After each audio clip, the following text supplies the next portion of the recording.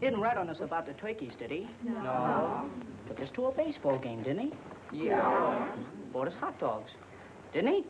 Yeah. He's gonna take us to a picture show, ain't he? How do we know?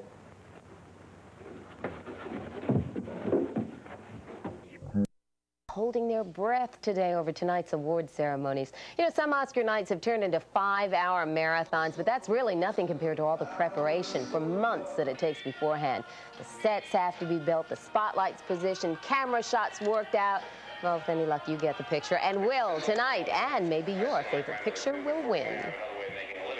And tonight being the moment of truth for dozens of nominees, they're vying for the coveted Academy Awards. Roma Torre is here now with a preview of the big event, and she'll give us her picks for the top honors. Yep, Roma. I'm excited. Oh, okay. The Academy Awards is celebrating its 60th anniversary tonight, but it's bound to be a celebration no different from the past 59. Big, lavish, and deadly long. Who's going to win is always a source of big suspense, so to help you remember your favorites, here's a rundown of some of the top categories. For Best Picture, the nominees are Broadcast News, a bitingly realistic portrayal of the TV news business from the inside looking out. Fatal Attraction, an oddly feminist theme with a thrilling and sexy touch. Glenn Close is a spurned lover out to get the man who done her wrong. Hope and Glory, a beautiful period piece about war-torn London in 1940, all from a child's point of view. The Last Emperor, magnificent splendor with a solid story about the life and times of China's last emperor in the early 20th century. And Moonstruck, a popular favorite. It's a heartwarming story about an Italian family in Brooklyn and the inner passions that burn within them.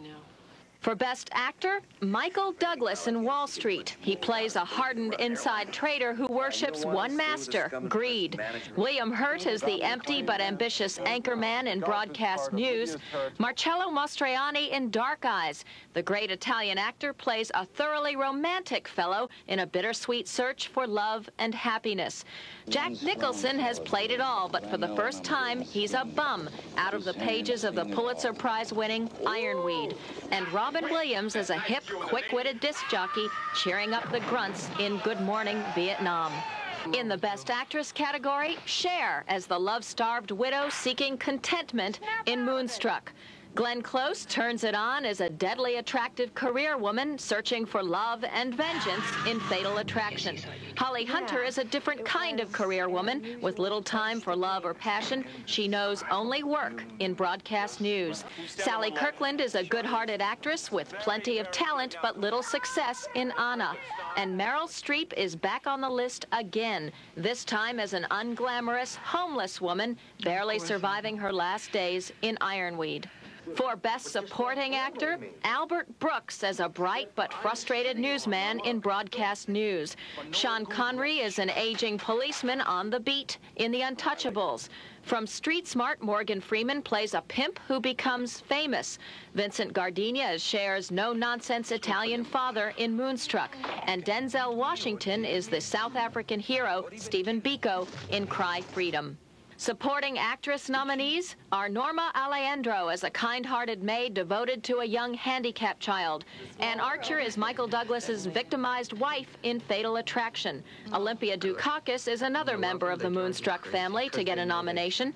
Anne Ramsey is also a mother of a different kind in the comedy Throw Mama from the Train. And a blast from the past, Ann Southern joins screen legends Lillian Gish and Betty Davis in the tender Whales of August. All right, who's going to win out of that bunch? Well, mind you, this isn't necessarily my choice, but merely a prediction. So, for what it's worth, for Best Picture, I think it'll be The Last Emperor. It's either that or Moonstruck. Best Actor looks like it's going to be Michael Douglas, and Best Actress, Cher. In the supporting categories, it looks like a shoo-in. Olympia Dukakis and Sean Connery have very clear edges. Okay. So, you say it's kind of political, though, huh? Yeah. Yeah, oh yeah, it's definitely political. It has nothing to do with the best, in my opinion, anyway. But in your opinion, who was your personal favorite? Okay, for Best Picture, I think I'd like to see Last Emperor. I think that's the best film.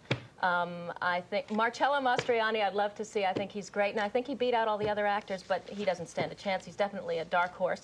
And Holly Hunter, I think, was the best in broadcast news. But you that's know, a little iffy, though. To tell you how bizarre this whole selection process is, I hear the Academy is voting for Robin Williams just because they want to hear his acceptance speech. So that's how bizarre. Yeah. It's not even political there, it's just strategizing. Okay. Okay, thank you. Thanks, Roma. Well, just to show you that we are even-handed, it is time for the Golden Raspberry Awards. Those irreverent awards handed out to Hollywood's worst of 1987. Worst picture? Well, the 60th Annual Academy Awards gets underway tonight in Hollywood with the usual hoopla and glamour. Who's going to get the prestigious Oscar is anybody's guess, and that anybody could be Roma Torre, who's here now to give us a preview. Well, I'll try.